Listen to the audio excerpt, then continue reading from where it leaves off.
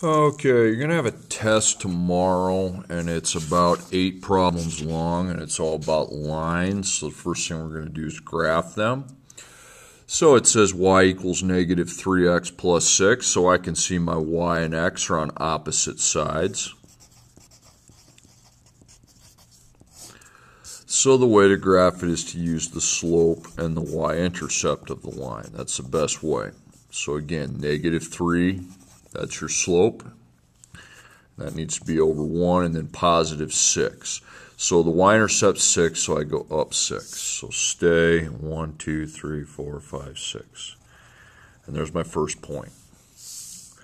Okay, so because the 3 is negative, we move down, and I always go to the right. Don't ever move to the left.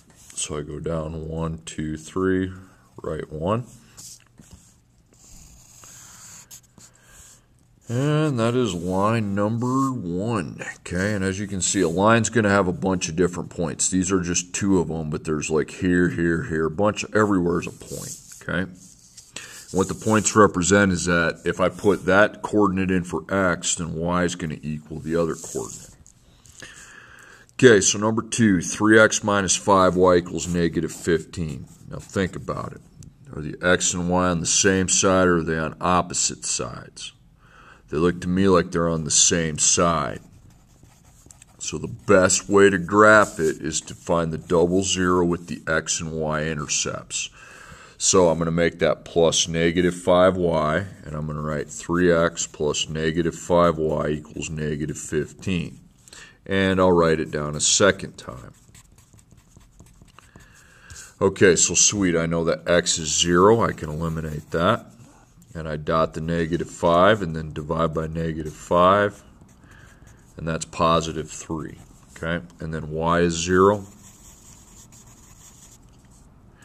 Dot the 3x, so divide by 3, and that's going to be negative 5. Okay, so then I stay and go left, and I go up, and I stay. So I graph these together. So 0, 3, 1, 2, 3, there's your first point. And if x is negative 5, y ends up as 0, so I go 1, 2, 3, 4, 5. Okay, and there's your second one. So those are the x and y intercepts. And again, those are just 2 of many points, infinite number of points on the graph. Okay, so the next 3 problems, it says write an equation with the given information, because the information changes from problem to problem. So to write an equation, I put equals, and we're going to have y by itself, okay, because it's best, because then I know my x is here, and its slope goes in front of it, plus something else, which is a y-intercept. That's the m blank, and that's a b blank. And I'm going to do that for all these, okay, because that's my job on this whole entire page, is to just fill out the equation.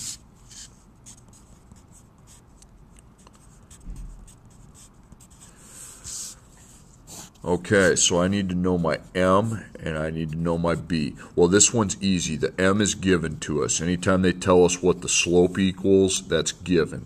I know it, so negative 2. Some of you have know it under there. It means you just put negative 2. And then the b, if they tell me what the y-intercept is, that's my b. Okay, so I know it too. And I know that 6. So that one's easy. Y equals negative 2x plus 6. All right, now the next one's a little bit tougher. It gets tougher from problem to problem. I got to find my m, and I got to find my b. So here's the m, and I know it because I'm writing know it because I know what my slope is. It's negative 5, and m is the slope, so I can put negative 5 here. Okay, now under the b, I don't know the y-intercept like they told me here. Okay, it's my job to find it. So to find b, I use my y equals m dot x plus b formula. And I eliminate these. And remember, the m is what I have over here, and that's negative 5, okay? And then I use the only xy coordinate that I know, and that's negative 4, 7. So I'm going to put 7 above the y, and then negative 4 above the x. But we got to remember, it's times negative 4. Now I drop my equals. Okay, what's over here all by itself? Probably the number 7. Then on the other side, I take -5 times -4. That's 20. I actually got to do some math on that side. Plus the letter B. Now it's smart to put a 1 in front of the B so it has a multiplier, and put a dot, then I circle it. So I need to get this 20 so it's not on the same side as a B. It's supposed to go with the 7 over here. So if it doesn't have a sign, it's positive, and so I'm going to switch it to -20.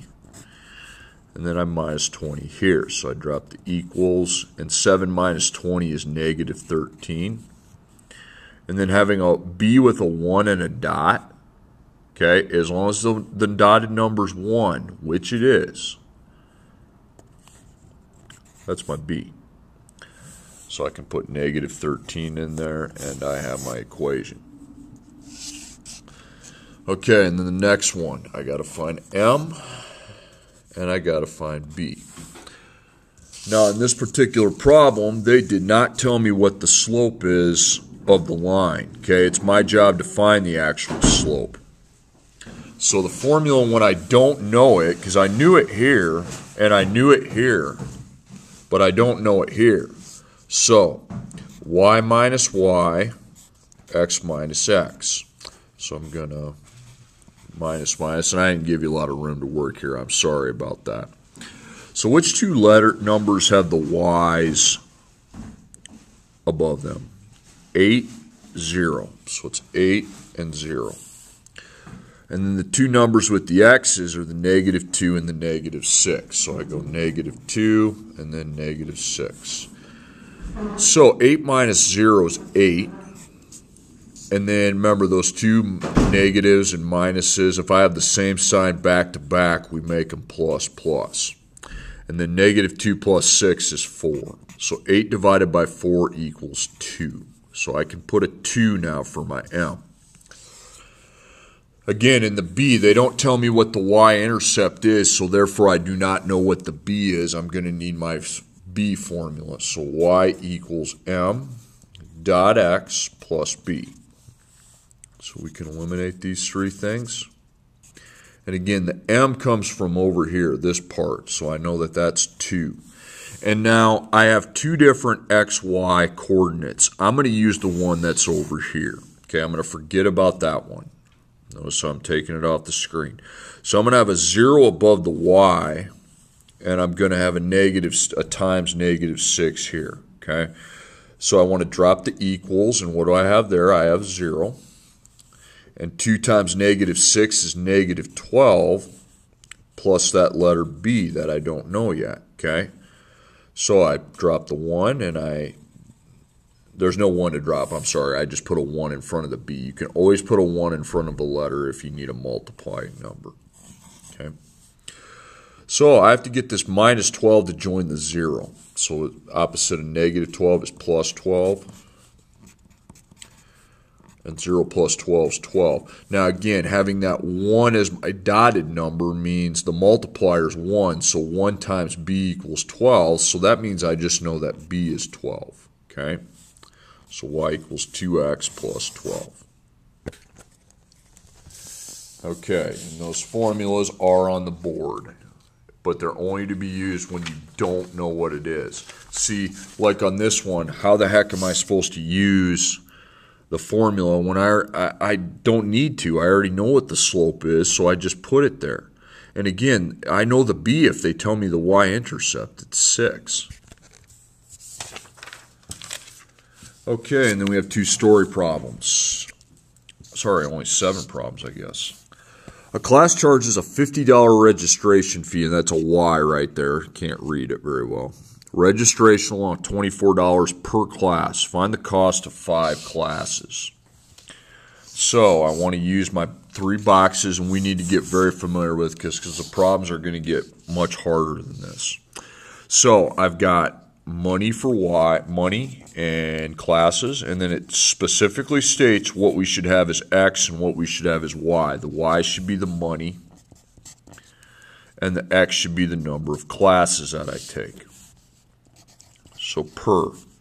Okay, so I put the y on top, per class on bottom.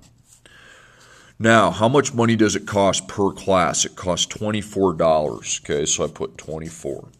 Now, because it goes up by the same money amount every time, it goes in a straight line. That means it goes up, it's steady progression. So y, x, and then y up here. Now, first thing I need to do, since X stands for classes, I know that they cost $24 per class. So I don't know how many classes, so I just put a 24 with the X, 24 times X. Okay, and then I eliminate my first Y, and what comes before $24 per class is the $50. Okay, and these are always going to be going up, so we're always going to be writing plus. Okay, so when I write my equation, I've got 50 plus 24x, and then y goes on the other side. Now, there's a final value. I'm done with this, and I'm done with this. But what about the 5 classes? Oh yeah, I'm supposed to find what they cost. So I'm going to put 5 classes down here. And 5's label is classes, and classes is x, okay? So I'm going to put a little x above that. Now I go find the x right there. There's a 24 right in front of it, so I better put a parentheses and then just put 5 inside of it. So what do we have over here? We just have y. And over here I've got 50 plus 24 parentheses, but now there's a 5 there. Okay, now what's the letter I still see? I see y. And the y is isolated from everything else, okay? So I've plugged that into my calculator. If that letter's isolated, you can just plug this into the calculator. 50 plus 24 times 5. I got 170. So 170 equals y, and y is dollars, so it'd be $170. Okay, number 7, when I get my bike repaired, I'm charged $150 for the part along with $15 per hour of labor. If I am charged $202.50, how many hours did it take to repair my car? Okay. Make this box kind of bigger than I did on the first one. I didn't give you much room. Okay, the units are the dollars and the hours. Okay. It says that we need the dollars to be y and the hours are to be x. So per and dollars per hour. Dollars per hour, it's 15, so $15 per hour. So we start with a money amount, I think, and then the hours start, and then I get to another money amount. Okay, so dollars per hour is 15, so we're going to put 15 as our x multiplier. And then before the $15, I've got 150. And that is plus. $15 per hour is being added. Okay, but you can't add them because we don't know how many hours. Okay, so I cross these out, and now I can write my equation. So I have 150. I'm going to be adding $15 per hour to that cost, so 15x because I don't know the hours, and then y because it'd be 15 times the hours. Okay, then my last value is the 202.50. Okay, now what label's on 202.50? That's dollars. So dollars is y. Okay, so I'm going to put a little y above that. Okay, so now I go find my y. It's right here, and there's no number in front of it like there is with an x. So I can just scribble it out and put 202.50. So what do I have over there now? Instead of y, I have 202.50. And then over here I have 150 plus 15x. Okay, now what letter do I have left? I have x left. Okay, so since I have x left, I ask myself, is the x by itself? Is it isolated? No, it's not. There's a bunch of stuff with it. So to isolate it, I dot the x and circle it. And then we got to separate it from this 150 first. That's positive, so I'm going to minus $150. So I got 202.50 0.50 minus 150, and I get 52.5, okay? And over here we got 15.x. And now it's time to divide to separate the 15 from the x, to separate the dotted number from the x we're going to divide. So I take 52.5 divided by 15, and that's 3.5. Okay, so x is 3.5, and remember the x label was the hours, so 3.5 hours, 3.5 hours.